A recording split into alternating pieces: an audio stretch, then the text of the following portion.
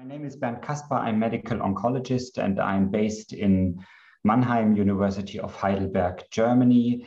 And yeah, when talking about desmoid tumors, we are actually talking about a rare disease, a rare cancer, which is important to mention. They are actually locally aggressive and invasive soft tissue tumors and are somehow difficult to manage due to their variable presentation, their often unpredictable clinical course, and the problem that we do not have any FDA or other health authority approved therapies available for this disease. And overall, the treatment landscape has been changed dramatically over the last, let's say, 10, 15 years for desmoid tumors.